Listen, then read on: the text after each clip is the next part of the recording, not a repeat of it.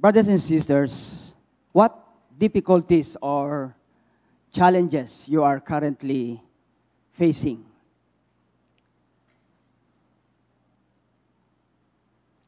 Now, what if you know you have no reason to overcome, not just once? What will you do?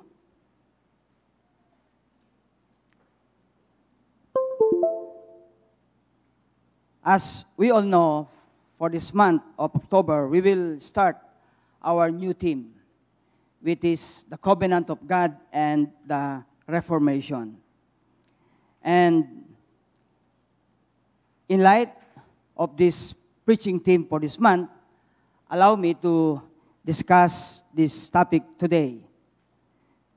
Affirming our faith to God and His Word. Well, if we want to understand who God is in the midst of all the challenges, brothers and sisters, it is also vitally important to understand the Bible. Hindi natin pwedeng paghiwalayin yung dalawa. So let us open our Bible in Psalms 119, verses 81 to 88. I will be reading from English Standard Version. Psalms 119, 81 to 88. Verse 81.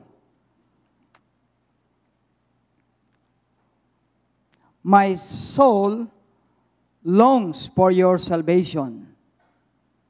I hope in your word. My eyes long for your promise. I ask, when will you comfort me? For I have become like a wineskin in the smoke, yet I have not forgotten your statutes. How long must your servant endure? When will you judge those who persecute me?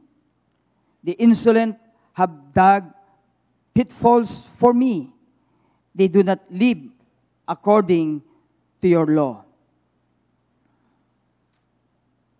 Verse 86, all your commandments are sure. They persecute me without falsehood. Help me. They have almost made an end of me on earth, but I have not forsaken your precepts. In your steadfast love, give me life, that I may keep the testimonies of your mouth. Let us pray. Father, we recognize that you are our God who is faithful. But at the same time, we recognize the importance of your words so that we will know who you are. So right now, accomplish your purpose. Wag mo po kaming biguin ngayong umaga. For your glory and honor, this is our prayer in Christ's precious name. Amen. In the 16th century, the Protestant Reformation solace was the rallying cry among the reformers. Now, do you still remember the one that holds on to the authority of the Bible? Anong tawag doon? Sola Scriptura. That is why, brothers and sisters, in the midst of all the challenges or difficulties in life, we need to understand that the Bible is our only source of strength. Today, our church, Bread from Heaven Christian Fellowship, and I believe, along with other Reformed churches, because of our love of Christ, our deep appreciation of the gospel. By the way, our church, every Tuesday of this month, meron po tayo ongoing discussions on the gospel. And also our appreciation of His church. We, the Reformed churches, assert our commitment to the central truths of the Reformation. Well, we affirm these truths not because of its role in the history past. We affirm these truths because we believe that what the Reformers believed back then is simply written in the Bible. Sola Scriptura. Kaya naman mga kapatid, anuman ang katotohanan, even the benefit of the Bible, we need to understand. We need to have a deep appreciation of its truths and also its benefits. A mother set a table, poured water, and sat down with her 2 little boys.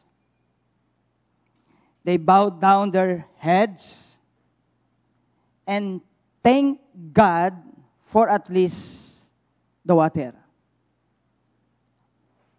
As soon as they finished their prayer, a resounding knock at the door was heard. A man with a bushel of potatoes gave to the mother in exchange of the money he owed with the woman. The boy grew up and became known as H.A. Ironside, one of the most prominent preachers in his time. Even his name was affixed to over 100 books, mostly commentaries. H.A. Ironside. The mother gave her 2 sons what money could not buy. That is the spiritual heritage that included the thirst for the Word of God. So, what principles we can get from the Bible that taught us about how we should respond when life is demanding? But at the same time, what will characterize our understanding of God and the truthfulness of His Word? Number 1, in relation to the Bible is our source of confidence. So whatever the challenges, be reminded, brothers and sisters, we will surely have hope. Balikan po natin yung ating verse, Psalms 119, verse 81. My soul longs for your salvation. I hope in your word. What we see here is that the psalmist, in his most powerful sense of deepest need, the writer came to a point of his life where he realized that nothing on earth could fulfill that deepest need in his life. But take note, ang tanong, where this longing led him? Ano po ang idinulot sa kanya nung kanyang matinding pangailangan? Well, whatever the challenges, whatever the deepest longing meron ang psalmist, this lead him to a more important, much higher important, that is to know God and to know His salvation. Ito po ang problema, mga kapatid. In our challenges in life, we end up just recognizing whatever the challenges, period. We never allow that challenges to draw us nearer to a much higher,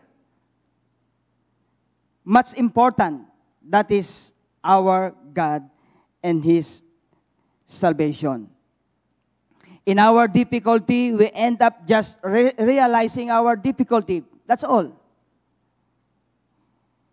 The good news is that God Himself is the one creating in us that longing. So whatever the situations, how difficult it may be, God put in us the desire to ask for His help. Ano pong sabi sa Jeremiah 24 verse 6? I will give them what?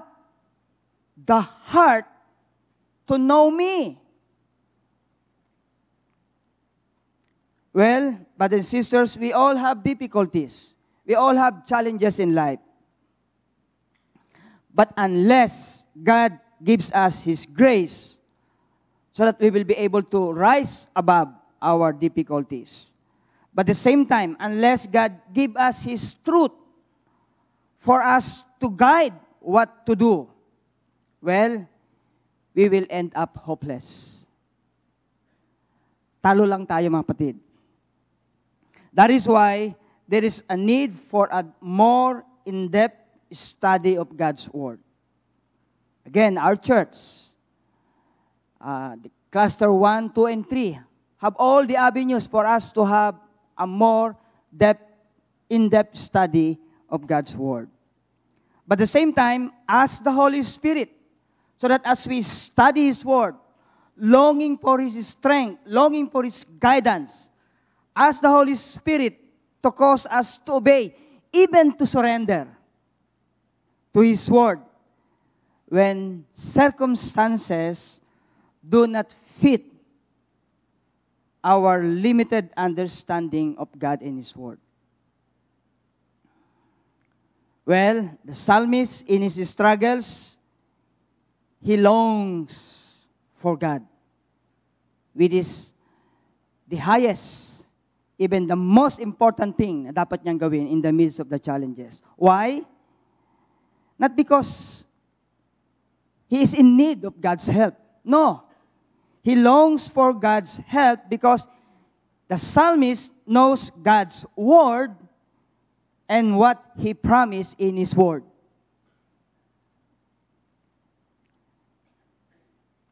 Do you remember what Jesus said about one distinct characteristic of His sheep in John chapter 10? Naalala niyo po? Isang katangian ng isang tupa in John chapter 10. The Lord Jesus said, my sheep, what? Is confused when an important decision is to be made? No. The Lord Jesus Christ said, my sheep, what?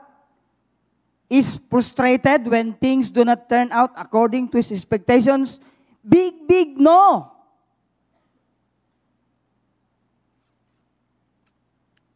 My sheep, according to our Lord Jesus Christ, is what?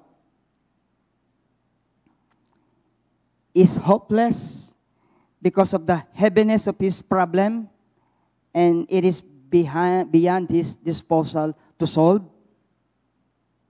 Well, still, big no. If there is one distinct characteristic of a sheep, in the midst of those who will attempt to steal, to kill, even to destroy, the Lord Jesus Christ said, my sheep, what? Hears my voice. That is the problem, mga kapatid. The very reason you feel you are alone, confronting all the challenges, is because you are no longer giving time to listen to His Word. If ever you are giving time, the problem is you do all the talking and no more time to listen. Hebrews 4:12 says, the Word of God is what? Alive and active. At the very moment, right in front of all the challenges, the Word of God is alive and active. Meaning God is not only whispering something, in our ears. God is there working in our behalf. But again, there is no other way to listen, to understand His will, but to spend time reading His Word. Pray about the truth you have learned and hope in God. Why? Because the Bible is your source of confidence that whatever challenges you may have, surely we will have hope. Number 2,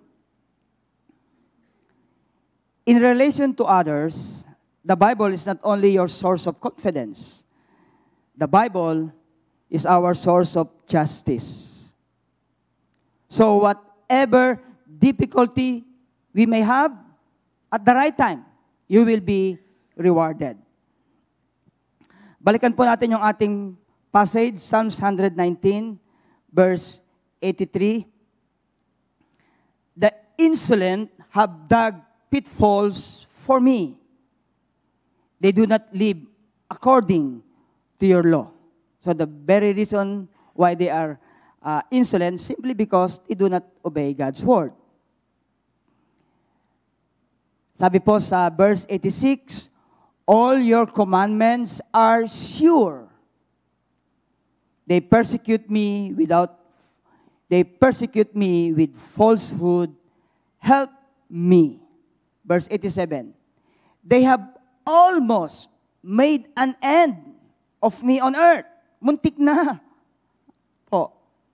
Pero sabi niya, but I have not forsaken your words. The word wineskin here, brothers and sisters, is used to describe uselessness. The psalmist, in the midst of all the challenges, thinks of himself as insignificant, useless. There is nothing he can do. But unlike the insolent, unlike the arrogant, who thinks he is indispensable and does not need God, anong sabi po ng psalmist? I do not forget your words. Instead of looking at his hopeless situation, he remembers God's word and asks for God's definitive action. Anong sabi po niya sa verse 84? When will you judge those who persecute me? The word punish is used in the Old Testament 400 times. So doon makikita niyo kung gaano kahalaga yung word na punish. And it is used to mean judgment. Here, the psalmist is 100% sure that the judgment will be executed. Why? Take note. Because God of the Bible, who is the source of justice, will surely act in behalf of those who do not forget His word. Balikan po natin. Anong sabi po niya? The insolent have dug pitfalls for me. They do not live according to your law. All your commands are sure. They persecute me with falsehood. Help me. They have almost made an end, but I have not forsaken your law. Brothers and sisters, God is our source of justice. The more we understand the God of the Bible, we are confident to face the challenges.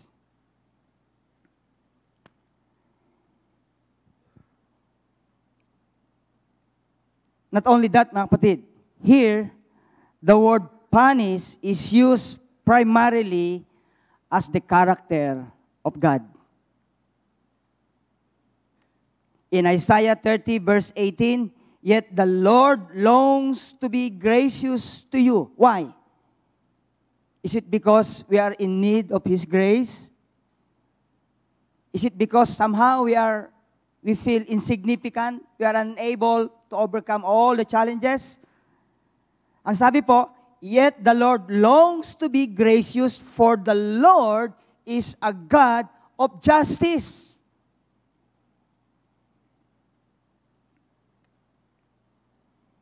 Well, ang tanong, do you experience injustices in this life? Palagay nyo, meron ba tayong mga karanasan ng kawalang hustisya? You are praying for quite a long time about your dream promotion, and then suddenly, someone gets that dream promotion. Is that injustice? You are doing your work faithfully in a company that is managed by non-believers, and you are doing all things for His testimony. You are doing all things to be faithful worker in that company that is owned by non-believers. And yet, still, you are being terminated. Is that injustice? Like a simple prayer to pass the board exam, but you failed not once, not twice, but 3 times. Is that injustice?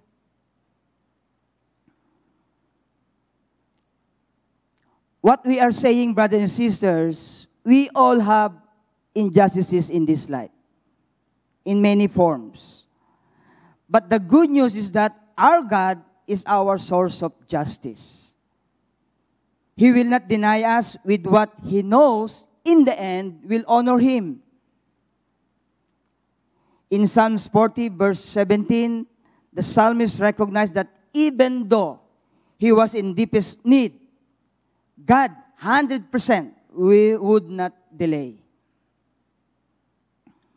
According to the psalmist, delay means to pause and focus on who God is. So kung may mga delays tayo mga kapatid, it is just an opportunity to pause for a while, sit and relax, and focus on who God is.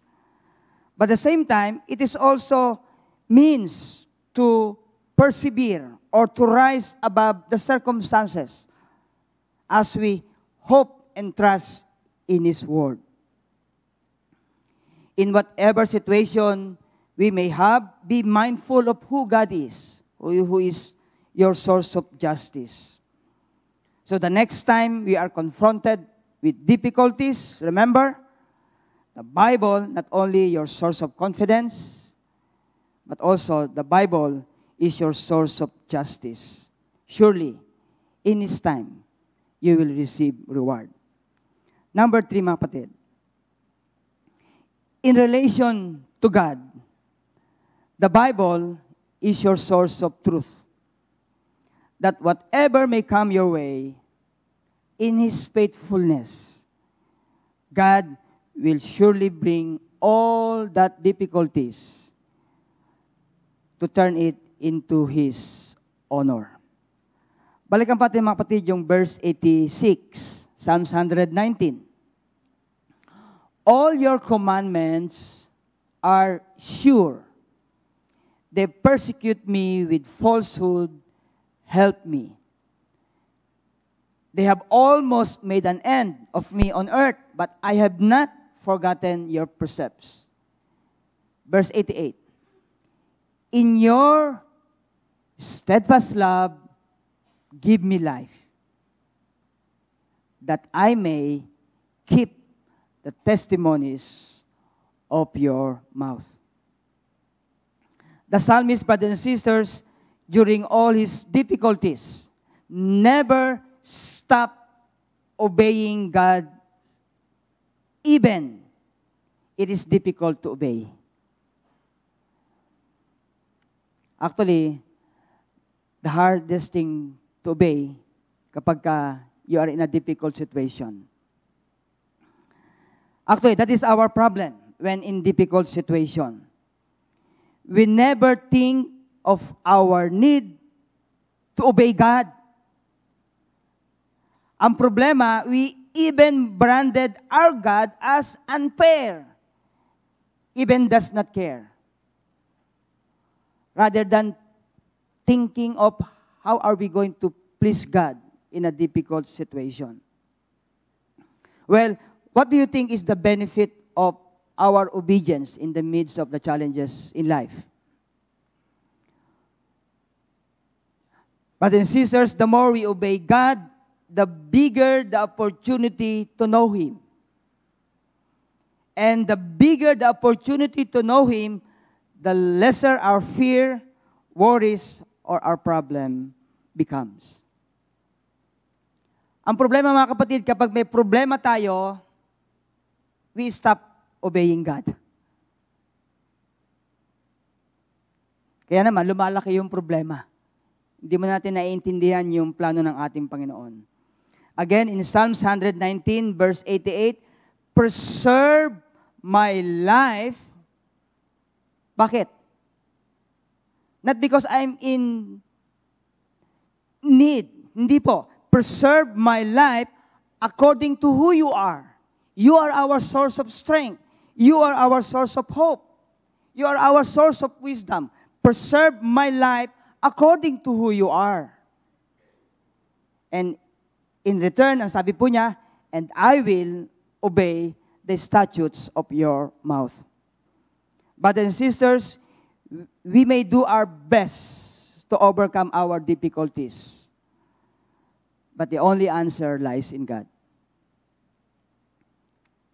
Jesus said in John 15, apart from me, you can do nothing.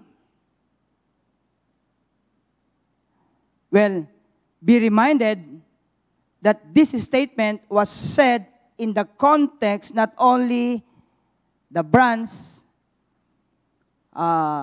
bears fruit. Mapapansin po natin, it was said in the context of bear more fruit, bear much fruit, and fruit that will last. Yung salitang wala kang magagawa, sinabi ng ating Panginoon sa panahon na yung sanga namumunga. But at the same time, it was also said doon sa sanga na hindi namumunga. Tama po ba? Balikan natin yung John chapter 15. Why? Is it because God takes delight in fruitlessness? No. Again, in John chapter 15, verse 8, ang sabi ng ating Panginoon, my Father is glorified with what? If you bear much fruit. Ang problema, mga kapatid, in our difficulties, in our challenges, even in our fruitlessness, we forget that me, yourself, as a branch, you belong to the same true vine. Kaya hirap na hirap tayo kasi ang feeling mo, ikaw ang nagmamay-ari nung buhay natin. Kaya hirap na hirap po tayo. God owns us, including our family, our work, our business, our study, including all things in life. Ang nagmamay-ari nito ang ating Panginoon. That is why, nung sinabi ng ating Panginoon, you cannot do anything even just to bear at least one fruit without me. Why? Because I am the owner. I am the true vines. We forget, brothers and sisters, that our only comfort in life, in death, even in fruitlessness, this life belongs to God. That is why the Bible made it clear, and Jesus said, apart from me, you can do nothing, even just a single fruit. That is why abiding in the Lord word is vital and beneficial when we are confronted with difficulties. Ang sabi ng ating Panginoon, the same passage, if you abide in me, ano sabi po? You can do all things? Hindi po. If you abide in me, vitally important, and my word abide in you. If you want to rise above your fruitlessness, at least just one fruit, to have at least just one fruit, obey God. Why? Because our God is faithful. In the end, He will be glorified. So what have we learned? Mga kapatid, ano man ang ating mga difficulties in life, be reminded that the Bible is your source of confidence. Hope in God. In the midst of all the challenges, our God is your source of justice. Sooner or later, you will have your reward. But at the same time, if things around us seemingly do not fit our understanding of who God is and His Word, again, be reminded He will remain faithful. And in the end, God will be honored. So we have all the reason, in the midst of all the difficulties in life, to be patient. For God will help. We have all the reason to be mindful. Why? Surely God will work in our favor. But at the same time, we have all the reason to be obedient. In the very first place, because God is faithful. Sa ating pong harapan, mga kapatid, is proof that our God, not only He is faithful, but His word is truth. Habang ito po ay dinidistribute ng ating office bearers, once again, affirm your understanding of who God is and His word. So may we ask all the office bearers to distribute the elements of the Lord's Supper.